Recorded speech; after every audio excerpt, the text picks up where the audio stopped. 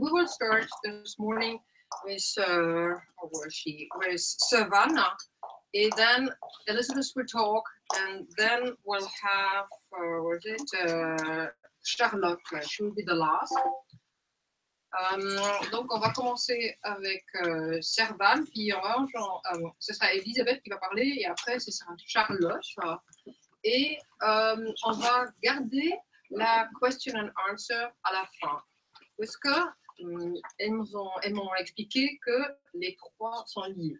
So we'll have the question and answer session at the end because the three interventions are interconnected, and it's better to ask the question at the end. So please keep your questions in mind.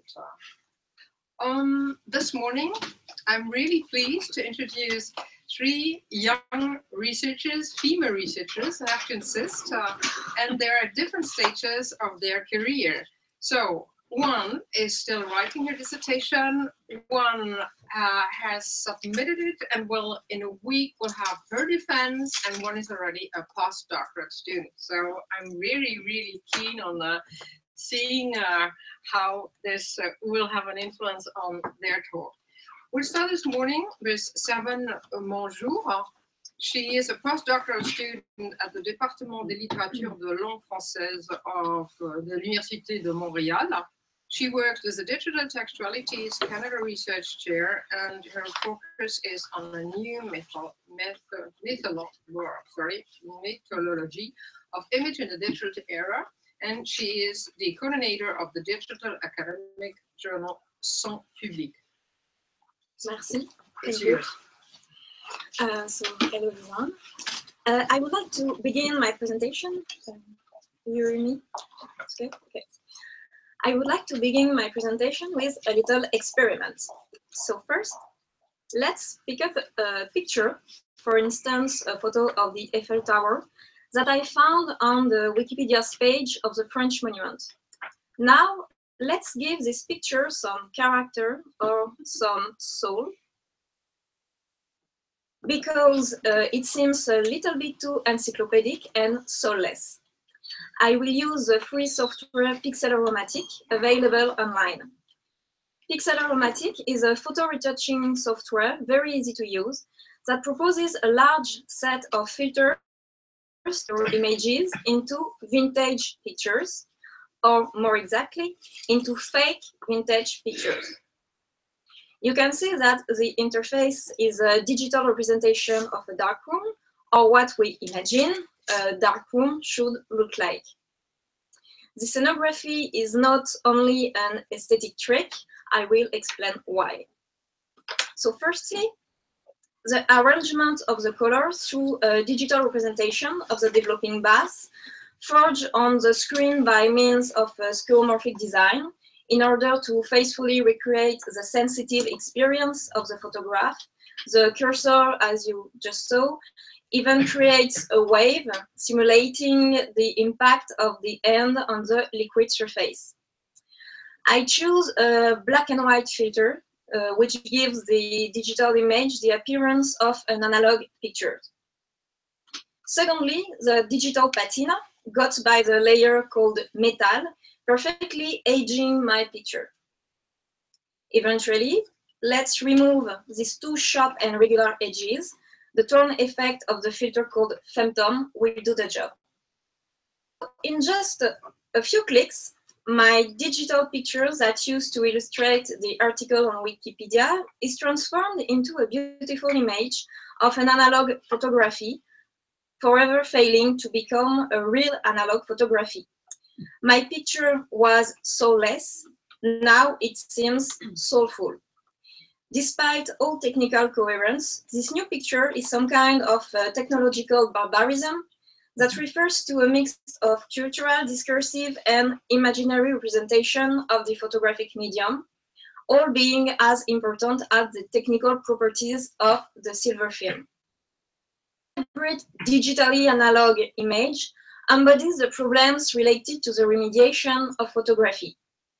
What are the aesthetic and heuristic states of such a manipulation?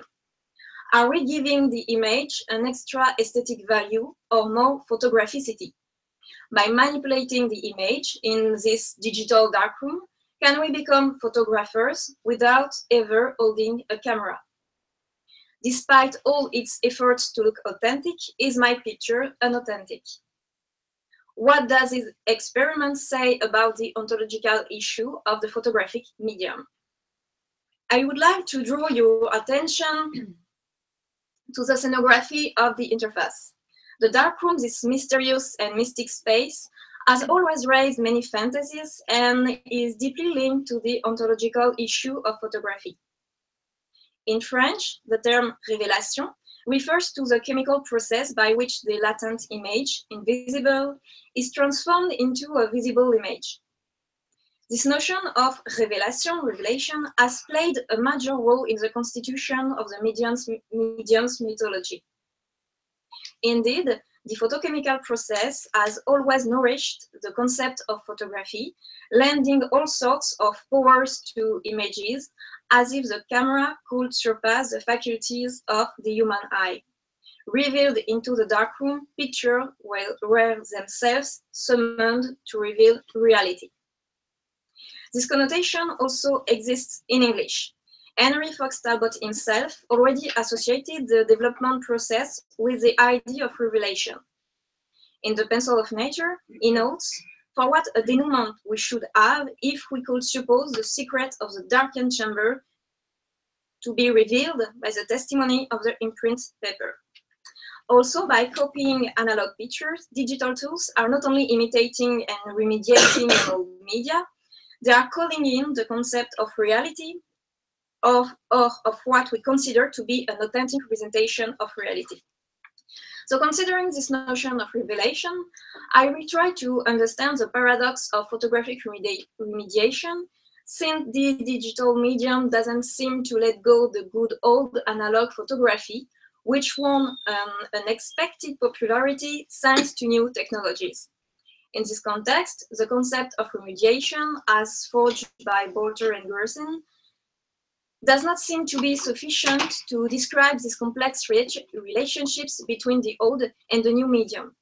Also, the traditional theological reasoning according to which, and I quote McLuhan, a new technology tends to take as its contents the old technology, so that the new technology tends to flood any given present with archaism, seems maybe simplistic.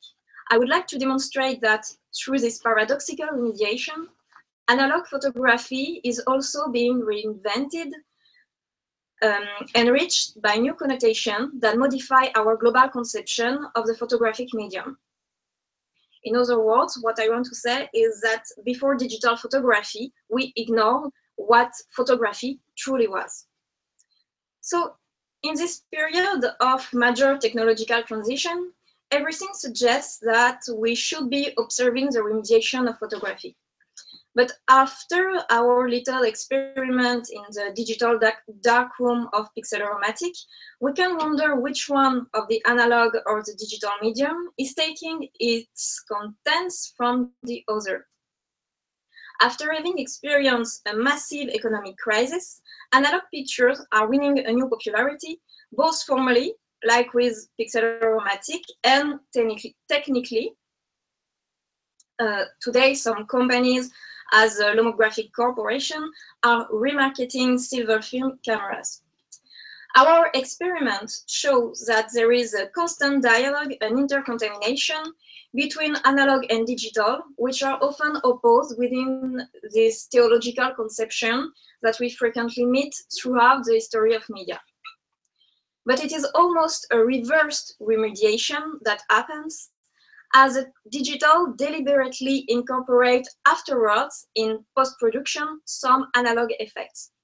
Remediation is thus synonymous with pastiche and appropriation, not only an appropriation of forms, but also of old photographic objects, which have become precious artifacts for collectors.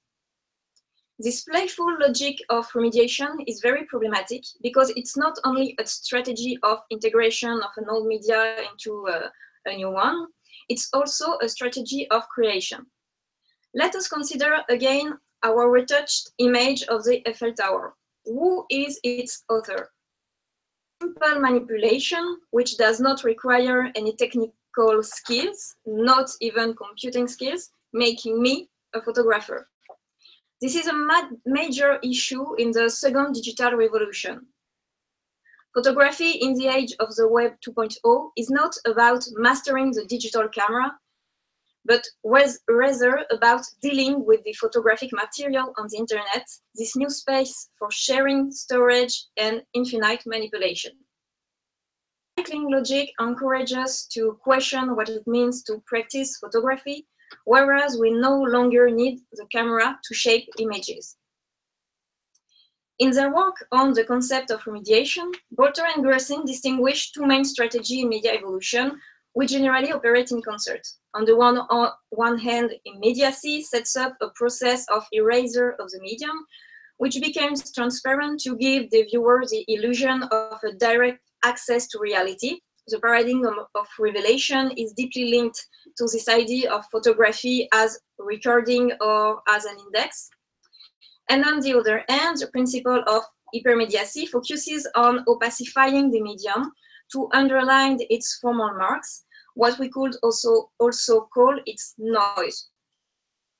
Conflict between immediacy and hypermediacy is increased in the case of the photographic medium, torn between high-resolution qualitative injunctions and what we could consider as useless traces of the analog medium, such as the noise of the shutter release on our mobile phone. But we've seen with our experiment that the reliability of an image also depends on the connotation associated with the medium, connotation that can be materialized, vintage or false vintage effects. This authentic artifice reveals that an old media sometimes earns a new signification at the moment of its disappearance or is a pseudo disappearance, which paradoxically shows it as we had never considered it before. Indeed, analog photography does not simply transmit some of its peculiarity to the digital medium, it reinvents itself in contact with a new culture. In other words, digital photography has also partially and retroactively invented analog photography. If the concept of remediation emphasizes the presence of an old medium in a new one, it does not address the question of the transfer from the new medium to the old one, or in this case, from digital to analog. To think this complex and anachronistic relation or phenomenon of reverse remediation, I will propose the concept of retromediation. To understand the concept of remediation and retromediation, as I do, we must consider that the medium is a technical construction as well as a discursive construction. Once again, technology is equal to mythology. In the light of these two concepts, the analog photography is no longer this charming, obsolete ancestor of digital photography, since the latter contributes to the analog photography's transmission and even more to its reinvention by injecting new functions a posteriori. For instance, some technical imperfections of the medium, which engineers have tried to fix for many years, are now transformed into meaningful plastic properties.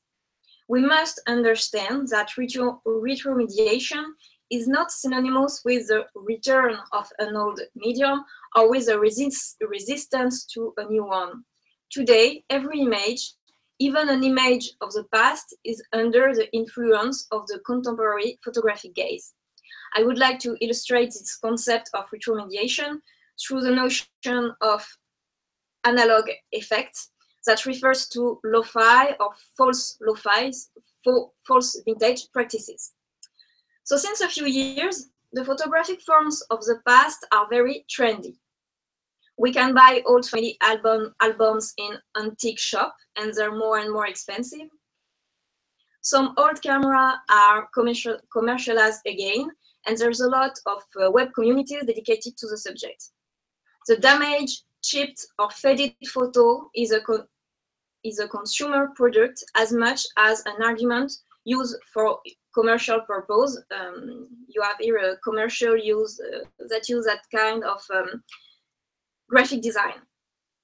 Analog has become an effect, not only an aesthetic effect, but also a semiotic and poetic effect, even a political one. Also, we won't be too surprised to see how these effects are massively present in the digital practices, which, using software like Pixel Aromatic, restore a so-called cachet of authenticity to some picture, too clean to be true. The cornerstone of this phenomenon is a simplification of manipulation procedures, which already existed at the age of Nips and Daguerre, but which now takes advantage of the development of digital tools. Color filters, texture, and framing effects let us travel through the different ages of the medium. Of course, these manipulations imply some approximation, anachronism, and technical barbarism, as in my little experiment. Because that kind of software focuses on the mythology or on the imaginary of the past photography, rather than on the past images themselves. These effects certainly testify to a nostalgia for the darkroom and for the connotation associated to the photographic process. Also, what could be considered as a remediation process based on imitation actually underlines major semiotic functions. Proving its heuristic efficiency, the analog effect now makes recurrent appearances in the press, yet hostile to any form of manipulation. Of course, this incursion provokes some debates, and photographers or editors are often asked to justify themselves in a context where digital technologies, photophony, social networks, sharing software have transformed the work of the journalist. Photo reporters to use a software like Pixel Aromatic. The professionals are divided. In an article published on the CNN website, the photographer Nick Stern expressed concern over the success of what he calls false images, considering their authors are impostors who haven't spent, I quote, haven't spent hours in the darkroom leaning over trays of noxious chemical until the early hours of the morning. The disappearance of the darkroom, of which Nick Stern defends quite a romantic representation, would be synonymous with the disappearance of photography. The computer operation would be a photographic treachery in which the image of reality disappears in favor of the aesthetic of the image. Some photo reporters have been trying to adapt these popular practices without betraying the journalistic ethics. For instance, Damon Winter, Benjamin Lowy, and Karim Ben Khalifa, three very famous and awarded reporters, have traded their professional camera for a simple iPhone with the application Hypermediacy in order to cover respectively the Afghan conflict, the Libyan revolution, and the manifestations in Yemen. Their photophonic reports have been relayed by well-known newspapers such as the New York Times or Le Monde. All three have worked with an iPhone, a low-cost device, small, light, and discreet compared to professional cameras. All three agree on this point. On the field, an iPhone is a real asset. It's a familiar object that allows them to blend into the crowd, closer to the action. Damon Winter, who made a report in a battalion of American soldiers, just on the screen, doesn't hesitate to consider his iPhone as a guarantee of objectivity. In front of the iPhone, the soldiers were not tempted to pose as in front of the professional camera. Damon Winter, Benjamin Lowy, and Karim Ben Khalifa also recognize the semiotic function of their iPhone and of the retouch software, which guarantees both the construction and the efficacy of information. To the one who accuse them of privileging the aesthetic of the image at the expense of the informative mission, the three photographers answer that they also document contemporary strategies of documentation, for which the plastic form has become more important than ever. This is why, more than a symptom of nostalgia, the success of the analog effect would involve a sharp awareness of historicity, to which is attributed a plastic and a photographic form, a vintage or a false vintage form, institutionalized by application like pixel-aromatic or ipstamatic. The analog effect is an authentic artifice, a sign of historicity that gives more intensity to our pictures and takes part in a process of desindexation of photography. This process takes us back to the ontological status of photography. What happens now with the paradigm of revelation? So to understand the consequences of this phenomenon of retromediation, I would like to propose the concept of anamorphosis, and I will conclude on this proposition. Etymologically, the term anamorphosis means formed again or formed back. It indicates a distorted projection or a distorted perspective, requiring the viewer to use special devices or to occupy a specific vantage point to reconstitute the image. In the 17th century, anamorphosis more precisely describes images hidden in other images. Holbein's Ambassador is a canonical example. In other words, this classical anamorphosis play of a principle of revelation, inducing a rupture with the linear perspective of the Renaissance. What I retain from anamorphosis is its heuristic and ontological model.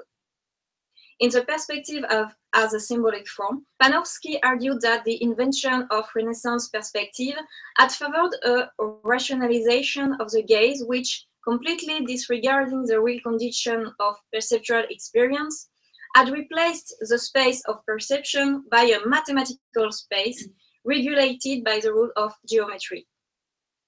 Of the invention of this linear perspective, there is an effacement, an erasement of the medium of representation as a window on the world. The anamorphosis comes to break this objectivation of the world and replaces it by a multiple conception of reality, which can be sometimes paradoxical. Anamorphosis is what I have been trying to draw from the beginning, a conception of the medium in which technical and discursive facets from the present and from the past coexist. Eventually, anamorphosis is a mode of relation between media. One gives meaning to the other, and so on. Like crystal, it is impossible to see them together, yet impossible to envisage one without the other. In this way, the concept of retromediation refers to the presence of a medium in another one, a medium anamorphosed into another medium. Thank you.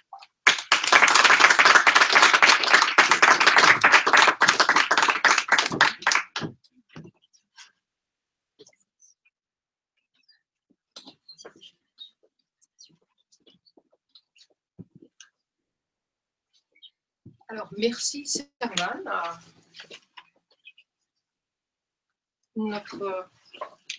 Our next speaker, are you ready, Elisabeth?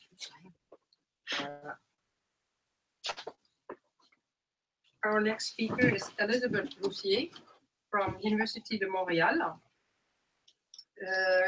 She has just, how could I say? It says filed, but submitted, I think would be a better term. And she just revealed to me that we have to keep our fingers crossed because in a week she will defend her thesis. So good luck to you. She has been working on a poetic approach to intermediality and remediation since her master's degree. And she has published in Canada in French and international journals about intermediality in literature, often bridging with digital humanities. And she's a member of the Canada Research Chair on Digital Sexualities, and her research has been funded by the Quebec Fund for Society and Culture and by Canada's Social Sciences and Humanities Research Council. We'll now talk, as you can read yourself, about disappearance towards a theory of hypermediacy. So it's yours. Thank you very much. So now my communication is made to follow Servanne's propositions in a way, but I will concentrate on issues that emerge from a more poetic approach to phenomena of remediation. So I will therefore interrogate the so-called paradox of an authentic artifice through the lens of the idea of disappearance. And to do so, I will dive into the realm of magic using the Nolan brothers movie, The Prestige, as an example. So why disappearance? Well, from an intermedial stance and regarding a specific object or individual, disappearance allows us to throw an interesting lens upon certain processes of remediation and mediation, since our attention isn't monopolized by the presence or by the knowledge of the object or individual. So I'm going to start by drawing the outline of an intermedial approach to the figure of disappearance, and more specifically, I'll talk about what disappearance produces, so that we stay within the very logic of a paradox that isn't one actually. Indeed, I find it more interesting to question what I call the productive aspect of disappearance over its negative ones, like absence, erasure, obliteration, and so on. Adopting an intermedial stance before the problem of disappearance indeed allows a glimpse on a particular mode of interaction induced by disappearance. And this mode of interaction that I conceive as being immediacy's counterpoint, I shall call it quite simply hypermediacy. Actually, my research on disappearance have been initiated by the study of a formal phenomenon that got me to put together a few literary texts and some movies. I gathered works that had frequent intermedial references, according to Irina Rajewski's well-known terminology, which means I was looking to works using their own means, so their own writing or their own work on images, to convene perception schemes conventionally related to other modes of mediation.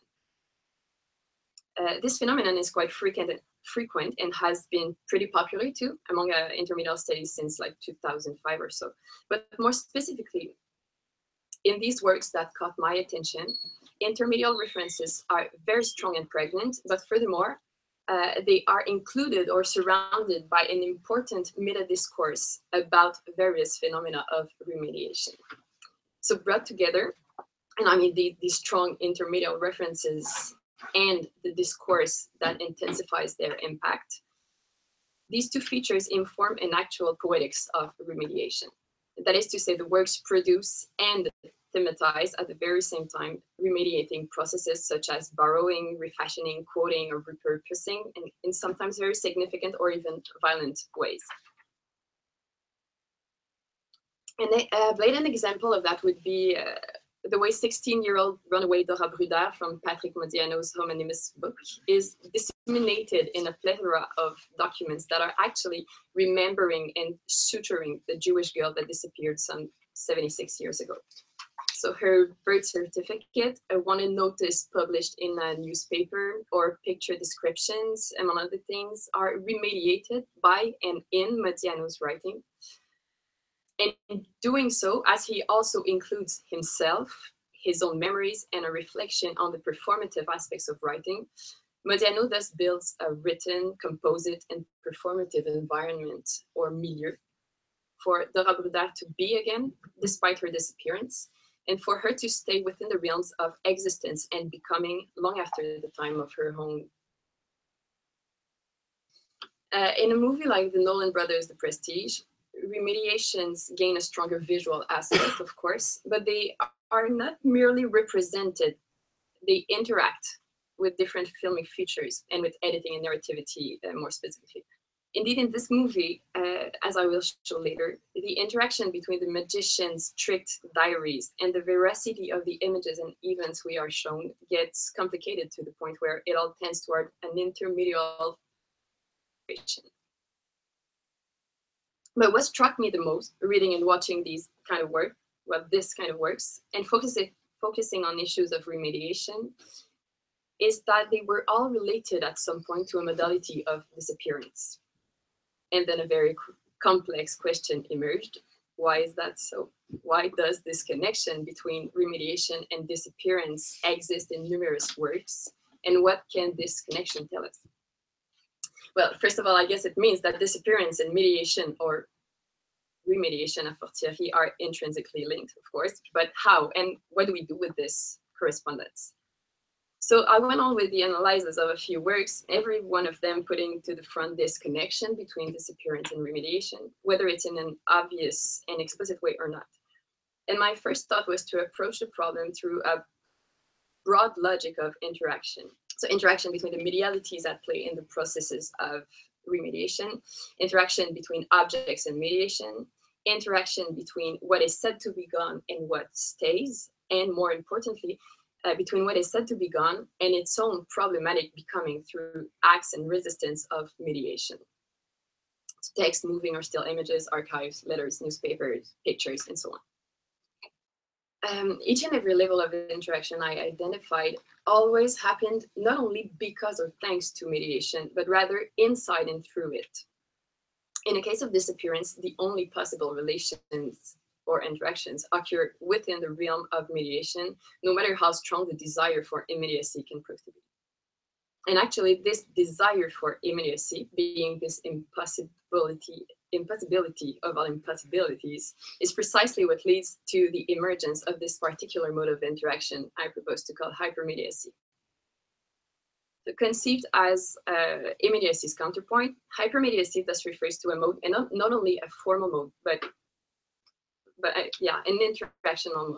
I'm not only talking about what happens in the books, but in like real life too. So an interactional mode in which the only possible relations occur within mediation, just like what's played out in the works I analyzed too. But the interesting thing is, in this logic, mediation does not serve as a mean of representation, or neither does it become a channel to the disappeared object. In the logic of hypermediacy, mediation becomes itself immediate, or at least it becomes a space in which immediate and essentially performative interactions occur. So according to what I noticed in the works I observed, the problem of disappearance is in fact constituted by these three interconnected terms, and none of them coming first. That's important. This desire for immediacy, the dispersion itself, and the hypermediacy that defines the mode of interaction surrounding it all. Because there is essentially no disappearance without desire. And here's what the prestige tells us. Making something disappear isn't enough. You have to bring it back. But as this symbolization with the birds show, bringing back something that disappeared isn't merely possible. Borden, that's the guy. He shows a little boy this bird that is said to have returned after a disappearing illusion, but the following cut exposes the truth. A first bird actually had to die during the turn. So of course, an identical return is a chimera. But still, the injunction of the bringing back remains, and its impossible fulfillment is what makes disappearance last forever. There is no end to a disappearance, or else we talk about death, we talk about absence, and etc. But the idea of disappearance lies in the irremediable conflict between desire and impossible knowledge, impossible reference, impossible certitude, impossible immediacy. And these conditions thus give rise to hypermediacy, the only possible way for an object or individual to return, but in its hypermediated form. So dispersion, desire for immediacy, and hypermediacy inform a complex that emerge all at once, and together they actually create their object, they produce it. In other words, and with all the problematic aspects that come with this assertion, produces the object and it's becoming within a hypermediate set of interactions. So with dispersion,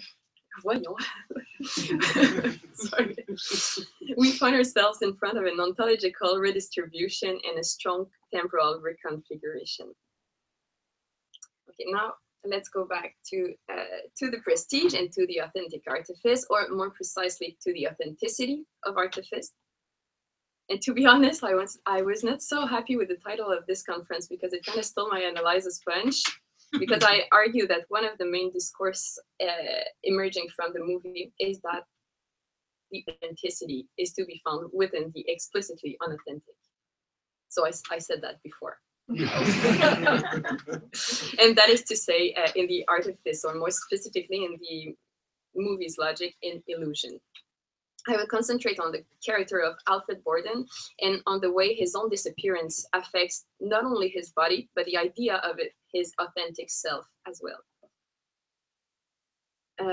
Yeah, the relation between disappearance and hypermediacy is quite interesting within the Prestige, because we step aside from a logic a priori easy to grasp, where something disappears only to be brought back by means of mediation, because the magic shows imply that disparition becomes an actual space, and a very conflictual space actually. And also because this very disparition must be reiterated in the cycle of representations. Indeed, there is this significant tension throughout the movie between the idea of a staged representation in virtually repeated time and the deployment of a larger performance unfolding in the personal and social spheres. Alfred Borden, one of the two main characters, stresses this out when he talks about another magician who needs to spend his life pretending to be a cripple, according to the movie's words, while the truth is quite different. So pointing this seemingly old man when he's off the stage, Borden says, and I quote, "This is the trick. This is the performance. This is why no one can detect his method. Total devotion to his art, a lot of self-sacrifice." So what Borden is telling us here is that the real trickery is not to be found behind or under the stage, but in the performance of everyday life, in the performance of an illusion that embed the representations. And that the price to pay for a good trick is this total sacrifice of the self. And the sacrifice of the self gets even more important for the two main characters, as their careers rely on a trick called the transported man, which implies that the magician's body disappears at some point to be brought back again quickly elsewhere. But making something disappear isn't enough. You have to bring it back, yes. But how can you possibly bring back something that disappeared? How can you bring back the same? Because as I said before, identity is absolutely impossible. You cannot be the very same man before and after a disappearance. And the reason for this is not merely because disappearance changes something in an identity's trajectory, but more significantly, there's no before and no after to a disappearance. Disappearance is intrinsically anachronistic and cannot be represented on a straight timeline. I already said that disappearance produced desire and hypermediacy, but these dynamics don't come after the moment of disparition. They are always already there, waiting for a subject to make their experience.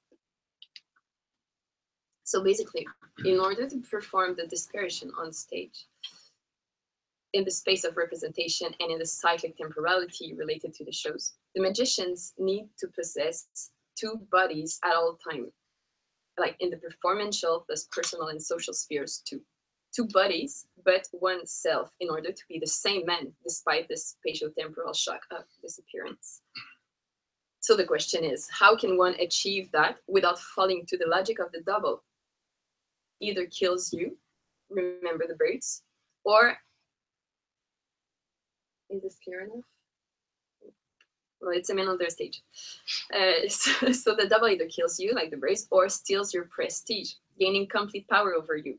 So this is a magician taking his bow under the stage, while his double has the privilege to see the public's reaction. Recall the bars of the cage in which the bird previously died. So regarding this problem, it is interesting to see how Borden uses his diary or notebook as a space for this necessary dissolution of the self before the hypermedia process of singularization, before this occurs on stage. So he uses a space that is conventionally made to be a space for an authentic expression of the self, like a space for inner truth expression, the diary, to merge magic and non-magic, to merge representation and performance, but above all, to merge the identities of the twin brothers that constitute Borden's dual. They both take turns in writing the diary, calling I and myself this dual entity, assuming the impossibility of ever knowing their own truth.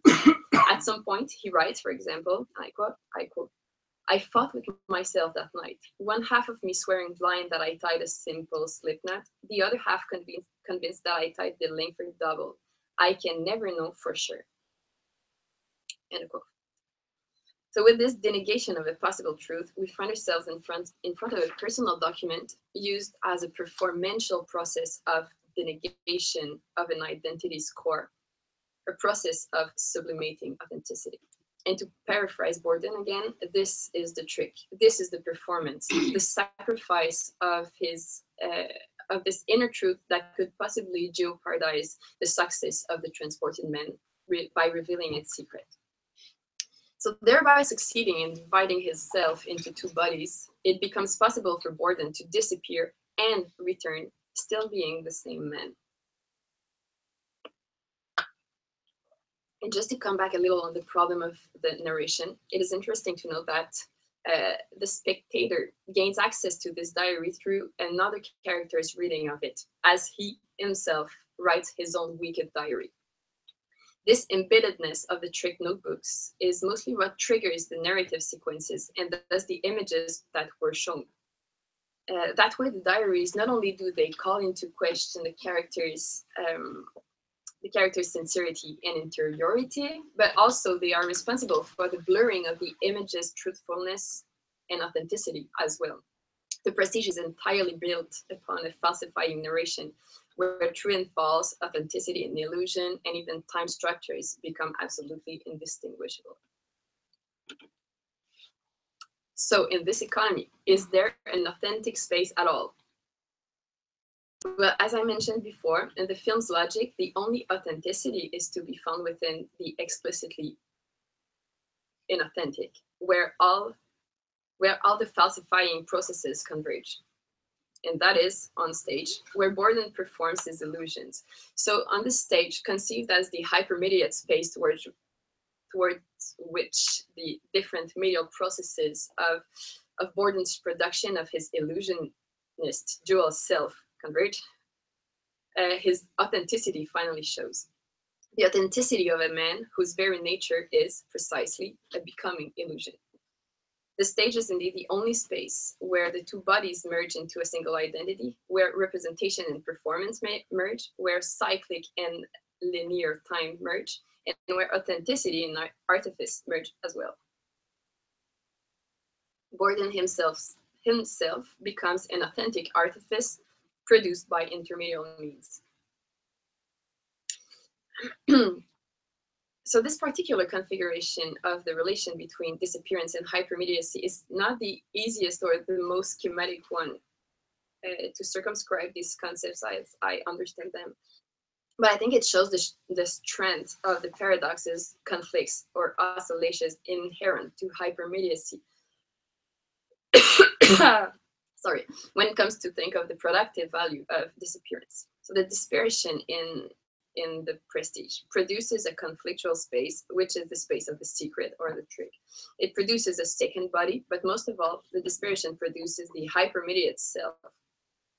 But at the same time, this hypermediate self actually needed to be already there for the disappearance to take effect. So disappearance is, once again, intrinsically anachronistic, but most of all, I guess it is intrinsically paradoxical. That's it.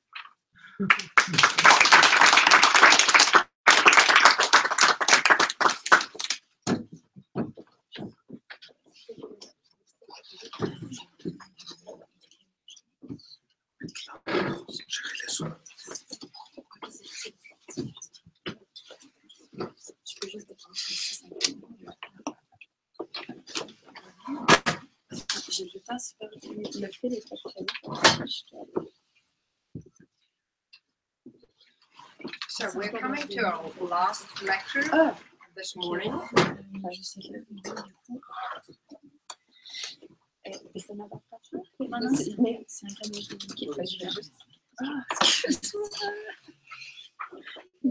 Je vais juste passer avant que tu... Je veux pas que tu disparaisses, justement. No, Ça serait préparé. you didn't disappear. I didn't Just disappear. Not yet. disappear.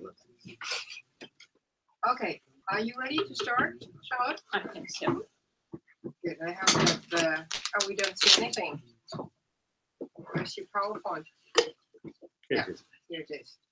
So now we come to Charlotte Dronier.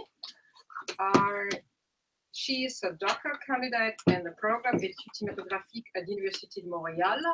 She works on a research and coordination auxiliary for graphics, techness, and for the chef de recherche du Canada en études cinématographiques et médiatiques. She's actually writing her dissertation with André Gaudreau and Richard Desjans.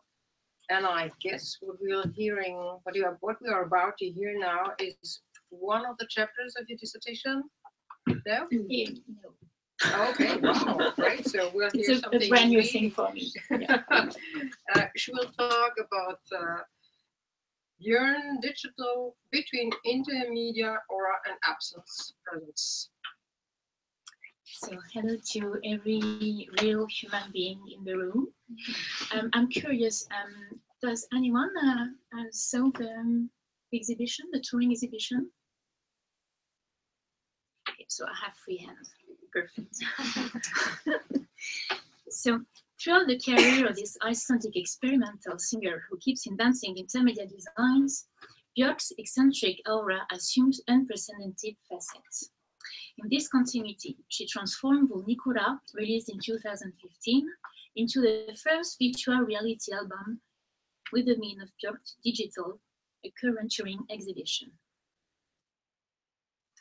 Moreover, during the London opening ceremony, Björk revealed herself in real time from the Technology Institute of Reykjavik in Iceland, thanks to her artificial avatar playing her own authenticity.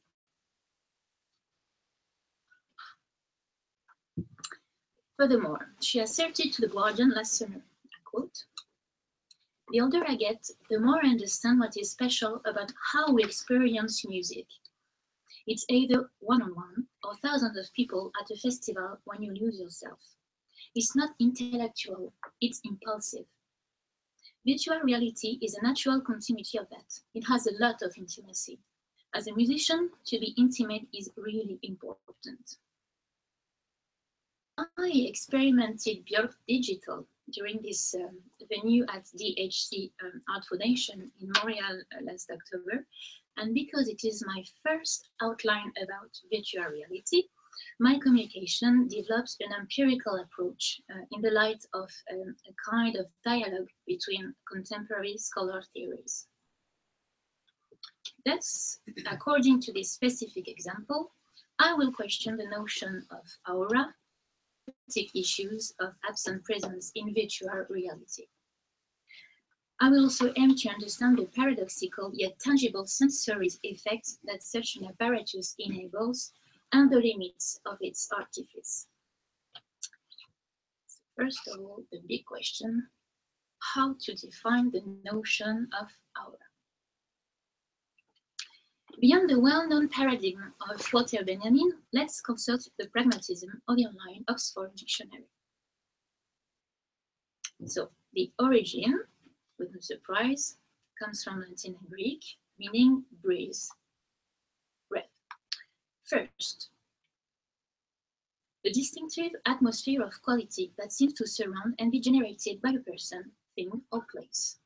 2, a supposed emanation surrounding the body of a living creature and regarded as an essential part of the individual, or any invisible emanation, especially an odor. 3, a warning sensation experienced before an attack of epilepsy or migraine. The French Online Larousse Dictionary adds, and yeah, when I speak in French, the personal translation for English speaker is on screen. Bande de lumière entourant les êtres humains que pourraient voir les médiums et dont la couleur varierait selon l'état spirituel du sujet. Björk's own mise en scène in each album, like so many transfigured faces, is the perfect reflection of his definition to me. All these representations of herself are energetic traces, the remoteness testimonies, the simulacre of her unique presence, to borrow Derrida's expressions. Out with the approach of Abby Wahlberg, interpreted by Didier Berman. L'être de l'image consiste à former dans un style un fond d'empreinte originaire. Au niveau temporel, cette opération s'appelle survivance. Warburg la nomme souvent prise de corps. Il apparaît donc clairement que, selon Warburg, les puissances de l'image, puissances physiques et plastiques, travaillent à même le matériau sédimenté, impur et mouvementé d'une mémoire inconsciente. The posthumous life, the relic, the aura, is unsettled in the digital era, which merges human and technology, abandoning the truth to the benefit of the plausible, through the prism of decomposition, recomposition, encoding and coding, and Philippe Marion set out in their conference yesterday. With the advent of new aesthetics, ideals, and or media practices, the Artifice thus come alive in a more and more believable and realistic way, confronting the subject to their possible future.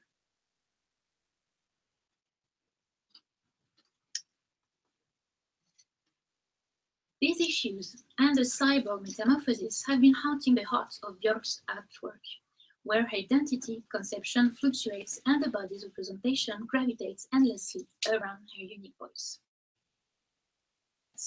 According to Gwenelle Tison, not a French people, morphing technique does not imply alienation. Considéré dans un registre réaliste, le morphing ne dissout jamais un corps avec son environnement proche ou lointain. Bien au contraire, il conserve la corporéité de l'individu, sa permanence picturale, tout en créant artificiellement l'évolution possible que son enveloppe charnelle peut subir au fil du temps. En somme, cela rend signifiant le moi pou. Le morphing assurait la manifestation visible du caractère fluctuant de la surface de la peau. Vunicura being the painful artistical tradition of both her separation from her husband Matthew Barney and her chaotic pathway to resilience, this extract from the video cover of the VR album is the perfect symbolic example.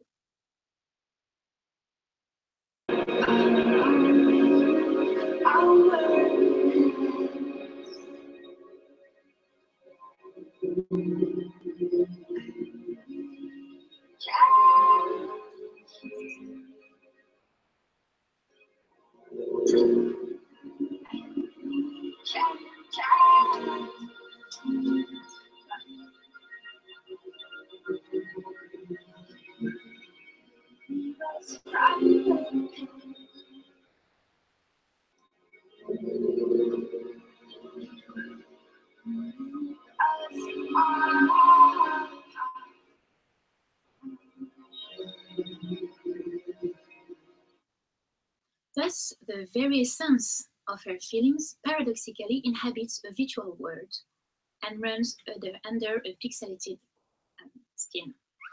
In this blur between the realm of fiction and reality, the words of Daniel Bougnou concerning the presence came to my mind.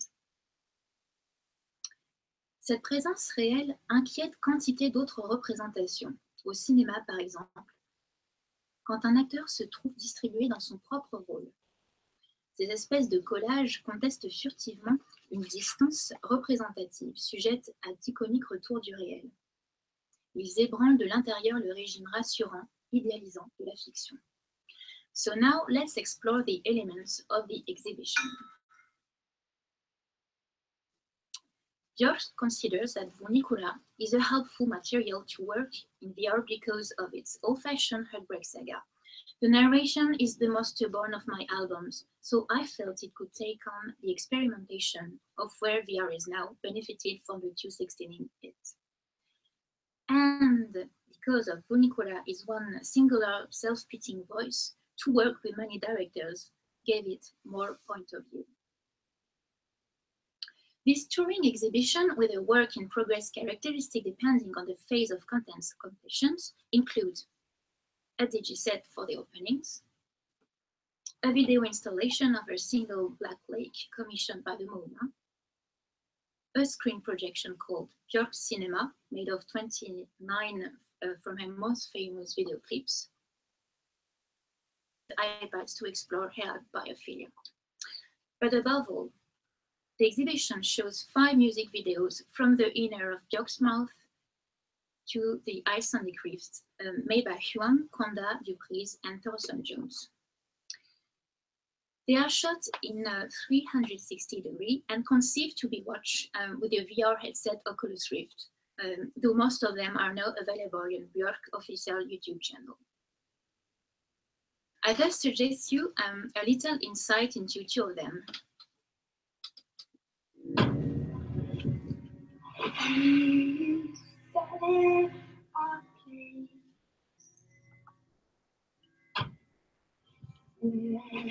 I can pay these facts. Oh, death of my son, these are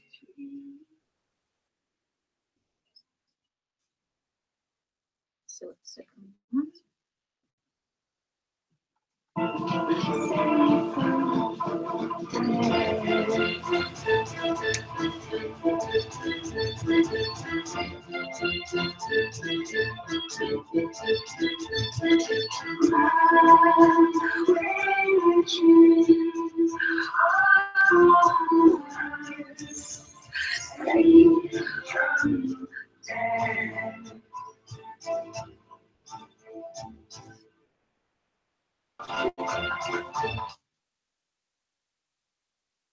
So neither Björk's costumes nor Björk Digital itself are exactly the same from time to time, and thus she aims to create hybridized live conditions of music listening.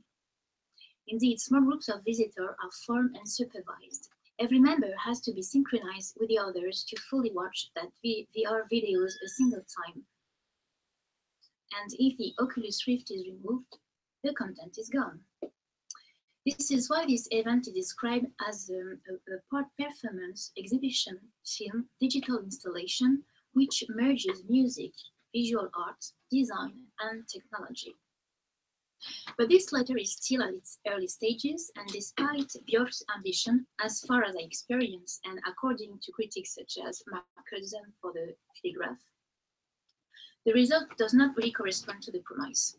For example, in fact, most of the contents, for most of the contents, you only remain at the surface of the images, and you cannot enter into it by pointing up with your eye, or there's a kind of lack of interaction with other within the set or even with Björk, and you often face a kind of relatively low resolution sometimes.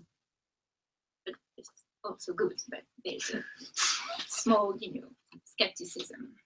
The awkward timing and scenography, which constantly break the fluidity from room to rooms between VR artworks, also contribute to a certain discrepancy with the promotional discourse of immersion.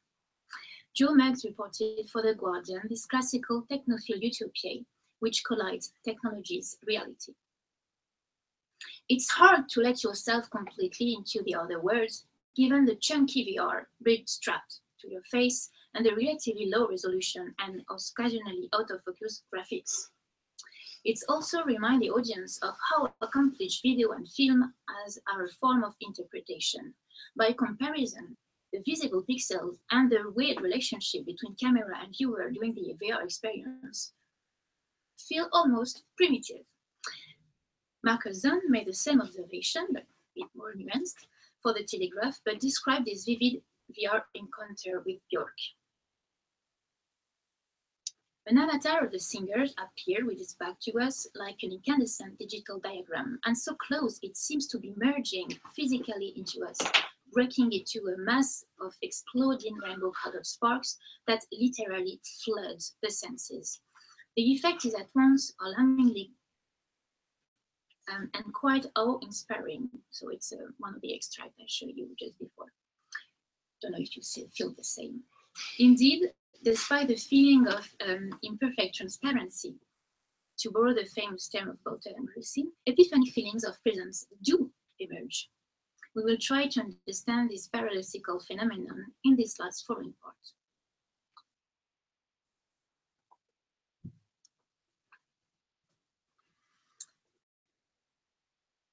Qualifying term for the VR technology and the image's power of fascination mentioned by the journalist evoked to me the early cinema and its power of attraction, of catching the attention.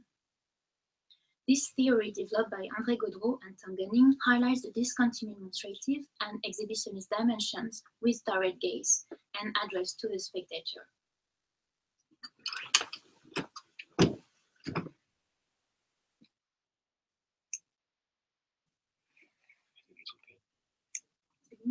I think, yeah.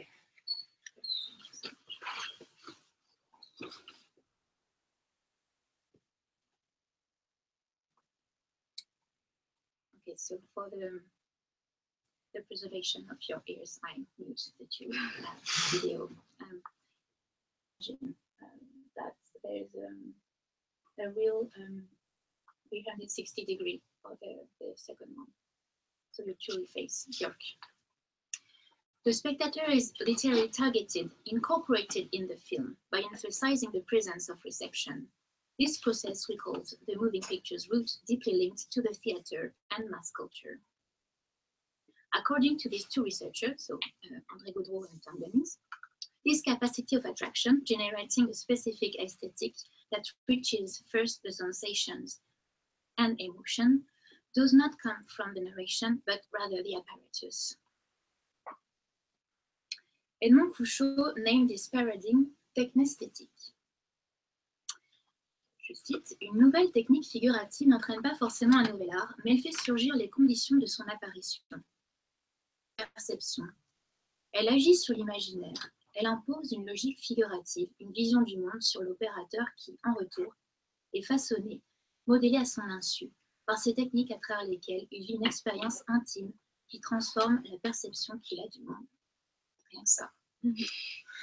This technological relationship is inhabited by a persistent fantasy of immediacy and presence. Nevertheless, as Bolter and Rustin demonstrated, the desire of media transparency is paradoxically accompanied by media opacity, a media of which the filmgoers of early cinema remained conscious, but did not restrain that power of belief, as commented Tom Gunning. The audience member knew at one level that the film of a train was not really a train, and yet they marveled at the discrepancy between what they knew and what their eyes told them. On the other hand, the marveling could not have happened unless the logic of immediacy had allowed of the viewer. There was a sense in which they believed in the reality of the image.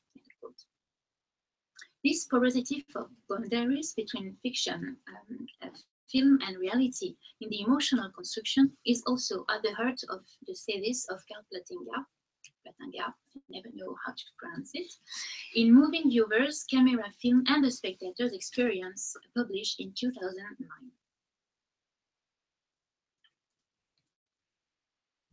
In his cognitive perceptual theory, he makes room for automatism, memory traces, learned associations, and considers that belief is in reality is not essential to emotion. Thus, he goes beyond the paradox of fiction by asserting the role of the body. Bertrand Gervais describes the familiar media experience of a tangible feeling of presence as follows. La singularité du moment et l'immédiateté du sentiment qui l'engage. L'événementialité de l'apparition et l'impression ressentie d'y être plongée. La continuité requise aussi pour que cette présence se fasse sentir. Car il ne peut y avoir de présence et d'apparition que si, dans un premier temps, il n'y avait rien. La présence est, on peut en douter, l'effet qu'un spectateur, absent à lui-même, ressent quand son esprit capte une étincelle de vérité ou de vie, là où il n'y avait a priori que des pixels. So, to conclude, Our increasing media practices transform our imaginary day after day, and they also reconceptualize the notion of corporeality. For example, the sound abolishes the spatio-temporal caesura and gives tangible form to fictional presence, especially in the case of music. Sonore qu'émerge l'être sonore singulier, la chair de l'audible, as Michael Dufresne-Léucalé wrote.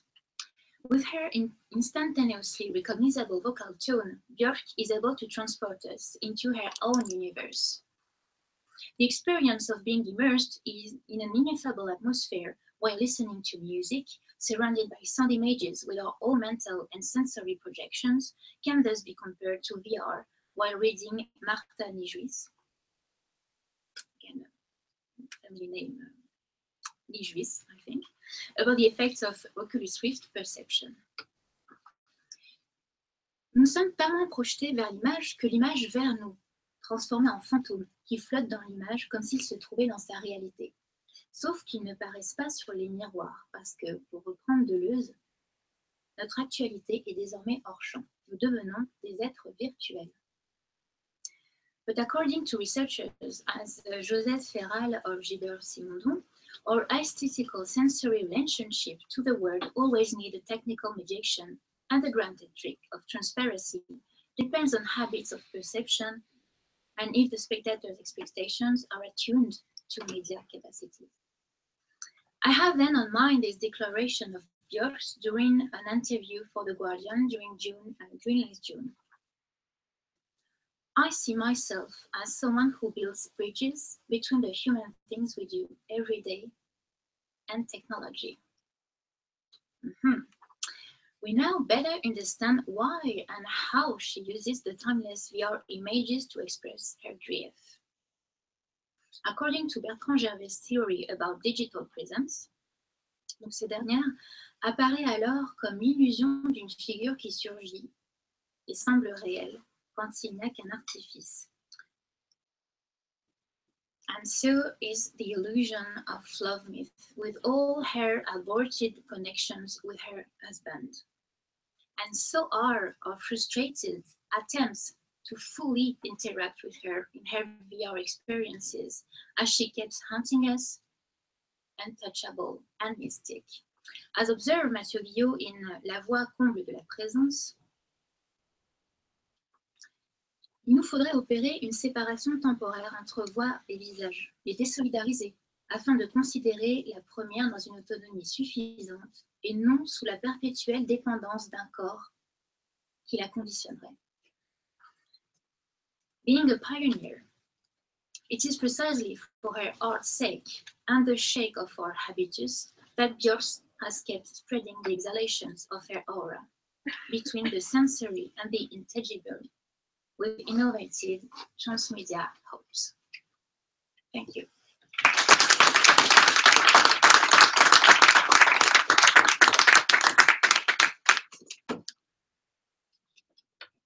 Okay. Thank you very much, Elisabeth, Charlotte, et Servanne. We're coming now to the question and answer session, and I hope you're going to inspire by the three talks, and you have lots of questions because we could talk until noon. Wow. I have two questions, if I may, for two different people. I'll start with Charlotte since it's so fresh in my mind, but maybe we want to close the projector for the presenters.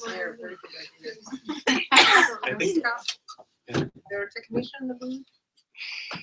So my first question for Charlotte is on this idea of presence and the photo you showed of the several people watching the exhibit or the VR experience at the same time.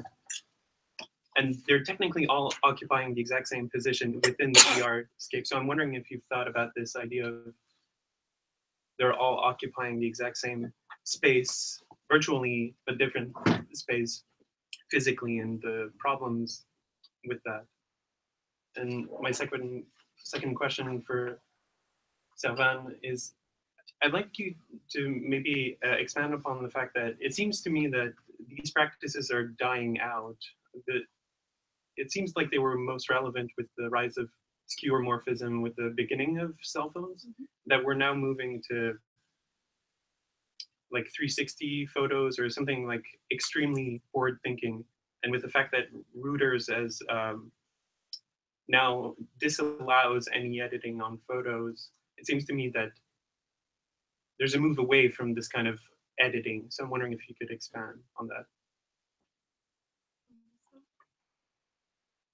Okay. So yes, first of all, you cannot forget the others because you are constantly touch them because you're trying to, reach Björk somewhere somehow. And so, yeah, there's a kind of friction between bodies, but I think it's the same when you attend a concert, a gig. So it's there's a kind of real body communication with by the touch. So you can feel the temperature, of someone just close to you, and the magical trick is that you are connected in reality through your body, but you also connected to a single fragment of VR in experience. So it's a kind of two-way of being present, and I think it's what is the main I think the main angle of this exhibition, of VR exhibition and VR music, in fact, as Björk conceived it. I don't know if I answered you. Okay. So yes, a few years ago, there were pretty more photo reporters doing that kind of work. But I do not agree with you when you say it's over and now we're going to do something new. I think in photography, in literature, in anything, we are not doing anything new. So you had a few years ago a very visible or retromediation. It was very, very formally expressed, like something very, very visible like this. But it's not. Today we have maybe more accepted the fact that we cannot really doing something new, but we are trying to reinvent what we did before. So I won't be so sure about the fact that we're doing forward, and about this the argument of it's you say readers doesn't allow to edit pictures today. You have, I think, a big difference between what Reuters or the of the award for the photojournalism best picture every year is saying, and what are the practices. I think you still have today on Instagram or on that kind of sharing software a lot of vintage, post-vintage, playful picture. In artistic practices, you also have playful and this dialogue between the old and the new media. So I would be very careful about the discourse of Reuters or the, I can't remember the name of the huge prize of huge award photography photo reporters best picture, but you have always a huge debate between the fact that picture has been edited. They try to forbid editing, but it's always a construction. A picture is always a construction. So. Yes. So I have a question for the three of you. I think that the common basis of your presentation is the gaze, staring for photograph. It's clearly movies as well, and VR. And quoting Nietzsche, when you say that when you stare at the abyss will stares back at you. I think since you, the three of you have underlined the craving for authenticity, for reality or identity or truth with the aura, the desire, and in the photos, for example, the search, the struggle for something that is real, like time passing. What I'd like to ask you, and the opposite, so disappearance, the hypermediation, remediation, retromediation, searching for aura, looking for, from the point of view of the subject.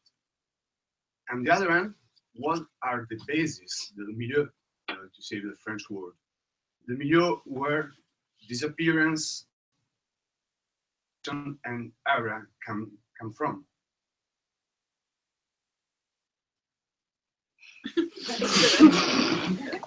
Oh, no, je commence pas. Thank you very much for your simple question. Il faudrait peut-être le répéter en français. Okay, maybe I can try. Yeah, maybe in French. Yeah, French version to be. And a short one. Yeah, because Sure. that was Just the Marcello's last part, question, you know? some kind of. Just the last part. Okay. Vous avez parlé de 3 dynamiques Oui. à la base. Mais ma question est d'où naissent ces dynamiques? Donc, les dynamiques Les du dynamiques, regard. la dynamique de la rétromédiation, de l'aura et de la disparition. Okay. Parlant du regard, c'est que toi, tu voulais suggérer que le regard était peut-être le lieu d'émergence de ces dynamiques-là, et finalement, Les regards, c'est que vous avez parlé de cet effet d'un point de vue, mais l'effet des médiations, l'effet de la disparition, l'effet de l'aura, etc., ont un impact sur les sujets qui regardent, mais en même temps, ils naissent de quelque part. Peut-être de sujet, de regard de sujet. Ah, c'est là ma question. Si j'avais une réponse, je n'aurais pas posé la question. But your question is about, it's also about origin. I mean, where does it come from? Because Or how? yeah, How they come from? The emergence, not necessarily an origin or a birth. yeah, but I think it's a big issue we're working on, because where does it come from means, is there an origin? And I think we're trying not to get there, trying to think dynamic. So, but you started your question talking about gaze, saying that it may be what like brings us together. I'd say it's more desire. I think desire traverse our speeches, and of course, desire can be closely linked to gaze. And you know that desire is a production. So I guess we could say like maybe desire is the milieu that you're talking about. Like maybe desire is a movement and a space in which like these dynamics can emerge. They are not born, of course, but yeah, maybe they emerge because of desire. That's what I'd say. Yeah, I think you reach a very crucial point about desire, because I think that aura is all a matter of desire also. There's a desire of,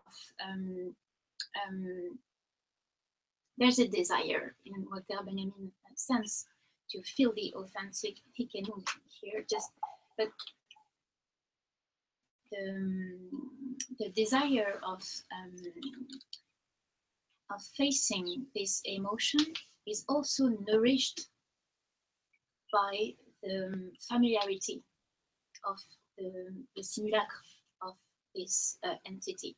So, I mean, the aura is also constructed through reproduction and through traces.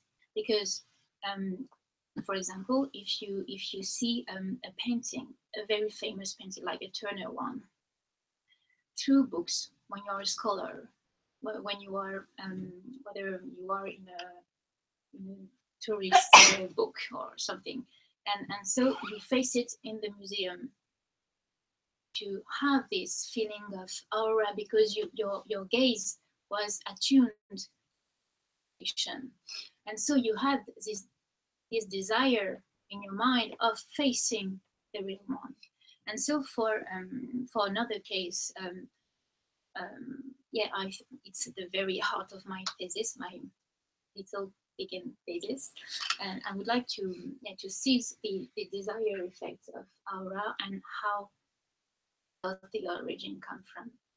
But I think it's a very subjective, also a very subjective way, because maybe you can feel an aura to for someone or for an object, for especially in the definition for a place. A place is not alive.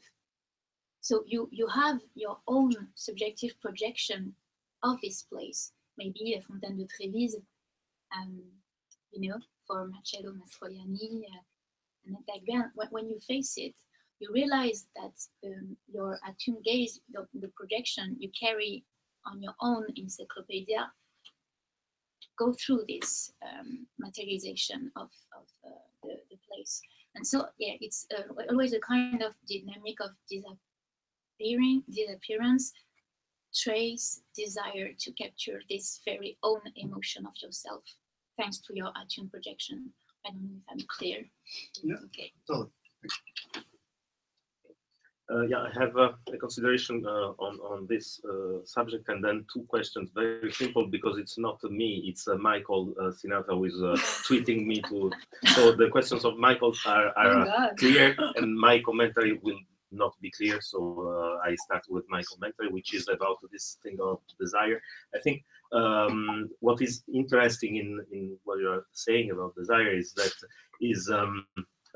a way to avoid this opposition between authenticity and artifice is to adopt a non-essential point of view, which means relations are come before, if you can say that, not in a chronological sense, but in an ontological sense, before things. So you don't have this opposition between a subject and an object, and the gaze actually, there's no gaze, there is just relations, and because the gaze, the idea could be there is an object looking at something else. So I don't know, my question at the end of this comment would be how is it desire or just relations?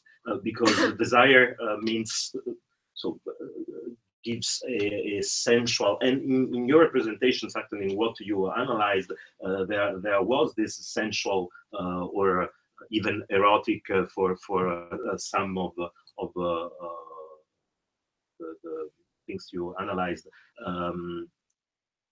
But is it always like that, or we can have perhaps some authentic artifice? So this atmosphere, this relationship-made atmosphere, can be other something different from desire, just formal relationships which are not involved in desire. So this is just a question, and just because as a human being, must human being be at the center of this atmosphere, or perhaps not, and we can have machines having relationships one with another without this desire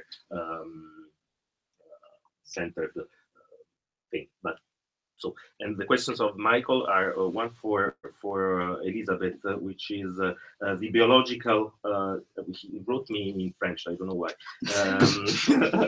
L'artifice biologique vis-à-vis de la science. Duplication d'un corps par Hugh Jackman. Biologic artifice. Les deux jumeaux dans le film. Versus scientific artifice. Is there a difference between one another? And the other question is for Charlotte. and it's a question about archiving and so the question is, how can we imagine an archive of a performance like that, of an exposition like that? Maybe I can just begin, not really answering your question, but in fact, I think what we have in common is we're trying to, because the question of authentic artifice is quite an ontological question, and I think we try to get over this ontological question. The most important things in my talk was not retromediation, but more anamorphosis, and Elisabeth talked about disappearance, apparition, and we're trying to find a way to problem, but not in just an ontological way. So trying to get over it. I think it's something very important too. Thank you. Tu réponds à ta question maintenant? Okay. So hi, Michael. Thank you for your question. Actually, there's a huge difference between Borden and Angier's strategies, and Angier is the big loser in this this movie because he didn't find a good ethical way to get rid of his self, or he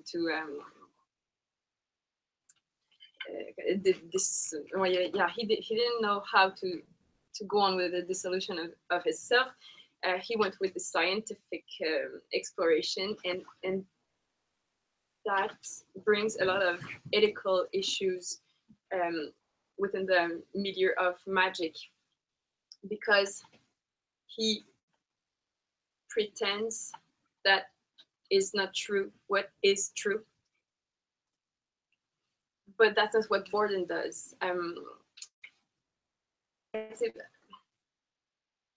Like taking this difference into consideration, I'd say Borden found a way to cope with the cyclic time of representation. He found a way to not only be able to perform the return of the same, but to perform kind of a return to the origin, but to the plural origin for each representation. But that's not what Angier could do. Angier, you're laughing in my face. So Angier, Stop tweeting. Please.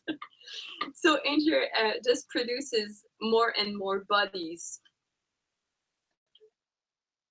and at the end, like he loses everything. I don't really know if I'm answering the question, but like the answer is yes. There's a difference between their strategies, like a huge difference, and the ethical issues are there. Oh my god. Okay. Okay. Yes. Hi, Michael. Thank you for your question. A tricky one. Yes. I'm not an expert on VR archive and VR just right away, but it reminds me the approach of Björk, in fact, because she say that she's still conscious that her approach of technology and of this VR album is still very avant-garde for our practices and the habits of vision. I'm reading at the same time because I lose the chemin. So yeah, they are even not yet really affordable. I mean, not everyone can pay for an Oculus Rift or have access to an Oculus Rift because it's still expensive. And yeah, this technology is not very democratical. And so she used the museum as a kind of place of meeting, an accessible place for have access to this technology, and this technology can have access to ourselves.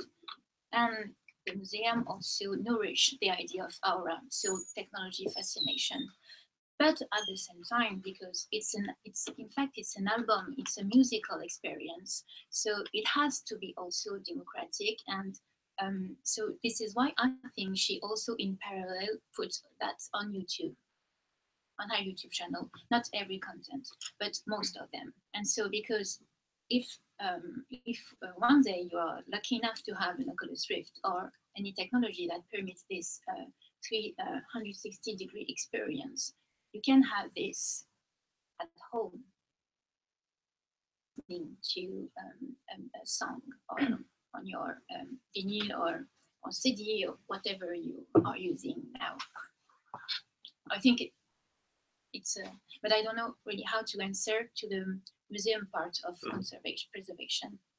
I don't really know about the technical. So you were, I guess you were the first, but I think you raised. I still have the question. Okay. I think you were first, then Steve. Thank you for your 3 talks that were brilliant, actually.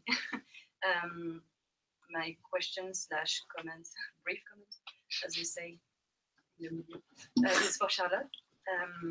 You just said that this was a musical experience, that this was in some way comparable to listening to something in your own home or whatever. And what struck me in your presentation, was the kind of dichotomy between the other presence of bodies in what you've shown us and the absence of the notion of the body in the conceptual tools you used, and everybody uses them, to consider VR. For example, one quote was talking about, I quote, the weird relationship between camera and viewer. And I think that this paradigm is not opérant. It doesn't work anymore for VR because there is no camera, no viewer. And then you are not in a situation of being in front. That was what Marcelo was saying when he was talking about the point of view. You are not it was the same. I was thinking about the anamorphosis and about the position the bodily position that you have to adapt to see something. And in a way, VR, I think, must be understood as you in the VR. You must think yourself as a. I don't remember who said it because I'm like a shitty memory. Anyway, but you must consider yourself. Me too. Thank you. Okay. Feel less alone.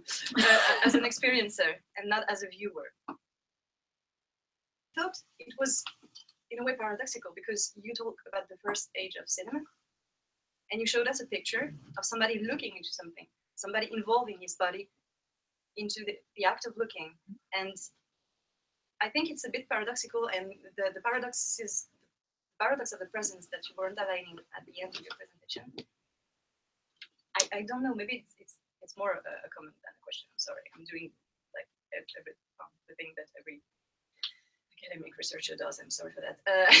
But maybe this paradox of the presence relies on this dichotomy between the conceptual notions that we have and the experience that we have of the real thing of the VR. So maybe if you would expand on that, on the notion of presence, I was thinking about the originality and all that. So maybe if you have some answers, I'm glad to hear that because I'm as lost as you can see. Wow. Yeah. Sorry, that was long. I'm also striving with the notion, the evolution of the notion of spectatorship, because I think that most of the experience tend to both on one side connect with our affects, emotion, and vividness of our body, but in the same times they dematerialize our body. I mean, there's and Philippe is working on that with the GoPro things, etc. So we kind of delegate our gaze to a machine, but at the same time, this machine is here to fill us present in a physical way. So there's a kind of, yeah, indeed discrepancy. And I'm glad that you note that, because I also had this feeling when I finished the exhibition. I was mad. I mean, I say, well, I submitted this subject, and what the hell I will do? What can I say about that? Because I had this same frustration of absence of body, and yet I say, okay, let's start to think a little bit about that and all this paradox. And yes, there's, I think we reached the same point, you and me, and I think the others also. And yeah, I don't know really how to answer you, because I don't have enough background of this, on this problematic. But maybe we can talk about that maybe in 3-5 years. Maybe a few minutes lunch. So yeah. Thank you. Okay. Thank you. Yes, my question is for you, Charlotte, again. Merci, So, my question is about the virtual reality experience. Is there something really important with the simultaneity? Well, yeah, that word. Simultanéité. Yeah. C'est Between the spaces, the virtual space you experience with your vision, and the real space, the physical space you experience with your body also. So my question is, because the experience is set in a museum, and it's also on YouTube, and you can access to that with a very cheap device made of cardboard, like Google Cardboard thing. You can just use your phone to watch it. I was wondering if you thought about the context and the effect of the context of the space, the museum space has certainly a meaning, an effect on the experience, and if the experience is the same, or if it's altered by, not altered, but influenced by the experience you can have at home with YouTube. I'm coming. Okay. Yes, it's a very good point. For the museum, I think the experience in the museum is particular because, as I said just before, there's an erratic things about being in such a place, a memory place, an exhibiting place, and a shared space. So it's a kind of, it's a unique, it's an event in itself, in fact, because it's like an encounter, une rencontre with the artwork, because you know that it's in this place and you won't find it after this place or elsewhere. But in this specific case of VR experience, Björk VR experience, you can meet in another form, another context, this artwork, some of them.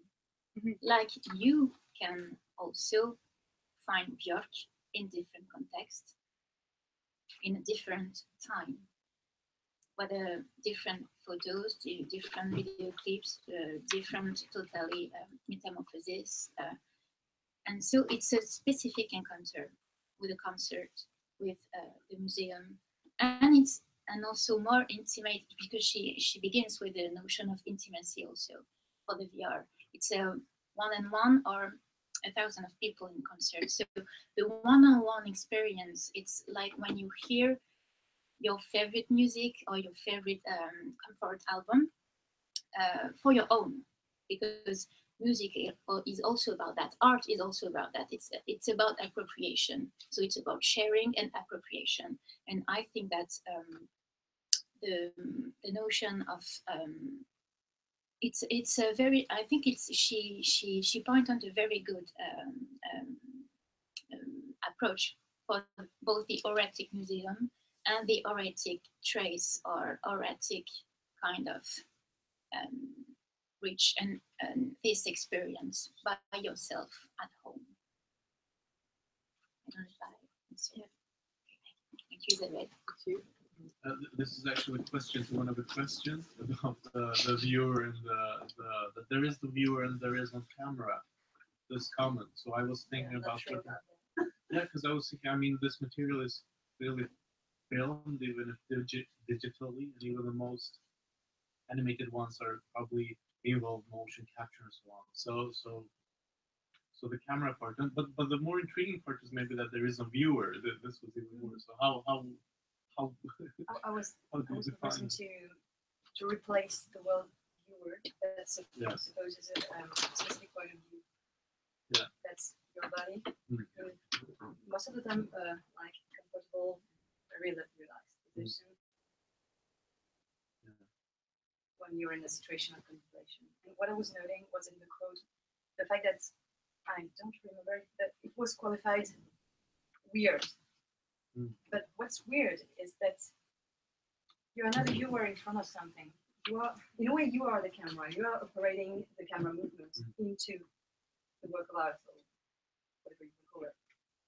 And that's what I was trying to but I struggle with that too, with this idea, because when I said there is no camera and there is no viewer, it was like to have a punchline first of all, and then I was talking from a reception point of view, not a poetic one, not a creative one. Of course, you've got a camera. Of course, you've got point of views. Even if you're doing like a digital work, you have to kind of arrange your angles and all that. Of course, you get in to create a 360 degrees. That's a lot of work. And okay, but from a reception, it's weird feeling that you're the camera and at the same time you're very connected in a way. Sometimes you're, as Charlotte said, you're like disembodied, and it's a kind of phantomatic thing. It's a ghostly thing. Rapport to yourself. It's not a rapport. I'm sorry, I don't know the English right. That you have when you're in front of something, and I think it has to do with how you perceive your body. Because, but I could go on and on for. I'm sorry with that. But you use the term immersion, and what fascinates me in the term immersion, that if you take the term at the first sense, like there is water, there is your body, and you're immersed, or a body, even if you're immersed. And I struggle with those kind of conceptions. We all struggle with that. Yeah, it begins to sound like an anonymous meeting, like we all struggle. Yeah, I understand you. Yeah, I feel you. You know. Okay, we have two. Quick comment to this. There's also an interesting tension between you operate the camera, but you do it within a very predefined set of parameters and a sort of predefined space also. So there is a tension between the illusional freedom that you have and the authentic artifice of freedom, so to speak, within the virtual reality environment. So Okay, we have two last questions or comments. First, you behind and.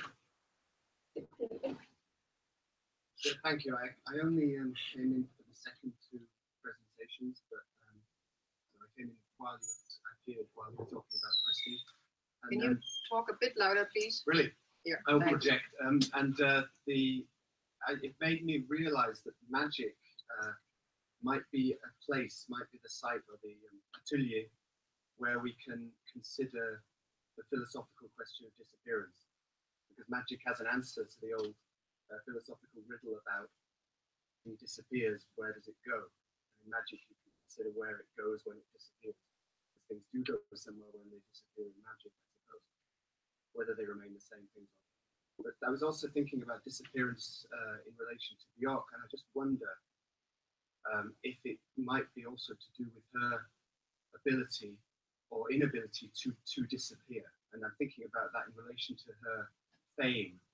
I'm not a Björk expert, but I remember two things about her, which is that she was a child star and has spoken about the problems of being famous for your entire life. She had a fan who killed himself, and she was very understandably troubled by that. And I just wonder if she is using the virtual to deal with her inability to disappear in the face of her fans, face of that gaze, and is doing a version of a way of, is trying a way of managing the problem of fame, which you can see the more kind of already examined example of that might be somebody like Bob Dylan, who in a very different way does something I think is similar, which is to say he's a kind of good psychoanalyst, or at least a Lacanian psychoanalyst, in that he knows that the only thing he can ethically do with his audience is to make them think about who he is that they are interrogating. Who is it that you want me to be, and what are you doing? So he returns it to, and maybe Björk is doing a very different version of that through the virtual, through exploring the impossibility of that encounter and her inability to disappear. Fame. I don't think that's a question.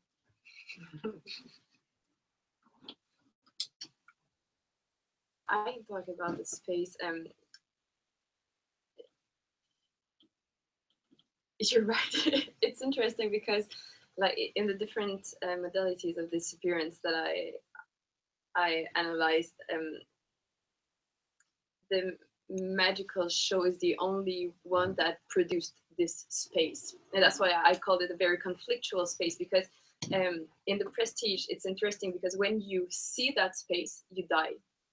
Like, a character discovers the secret. He finally dies, and I guess that's why Angier at the end he has a blind machinist, like blind employees, so they don't die because they don't see that space, and so yeah, it's a very conflictual space that helped me to see all the paradoxes and the oscillations, and like it's a complex space where there's time, where like time plays a huge role, and it's that space where something is destructed and something is created. But what's interesting too is that this space lasts forever. Like there's no, like I said it in my speech, there's no end to disappearance. So you create a space that lasts forever with all of this conflictual elements. Yes, and yeah, actually all my dissertation is like constructed like a magic turn, because I understood that it's vanishing tours tricks is a very, very nice paradigm to understand what can be at stake with disappearance in a larger perspective.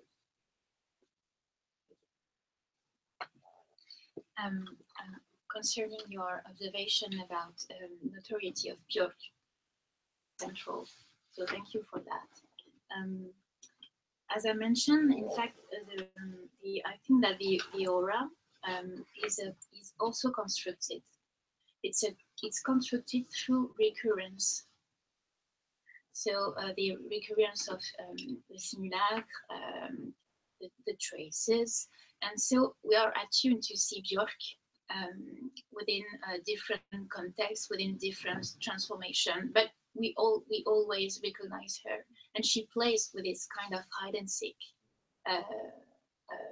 aura, because it's a kind of mystic play with something you instantly feel of this specific face and presence, and yeah, she even in the disappearance of VR, she as an avatar is also recognizable through the specific face form, and also the voice. The voice is her proper identity, and she plays with the different body she can embodies with the same voice. This is why I also put it. I have poor memory also, so I have to. Yes, Mathieu Guillot, who say that we could imagine something. We we should separate the voice and the body to have a single, to give a single entity to the voice, and so she would be no more dependent to one body. And so it's exactly what Björk tried to do and play with us with that, with this hide and seek. But she's famous since her very young age, so we always have this connection with her, and she plays with that, whether she's half cyborg, whether she's like you and me. It's a part of her art, in fact. So thank you for mentioning. Okay, so we now come to our last question. Yeah. Okay. Okay, thank you very much, Charlotte, Elisabeth, and myself.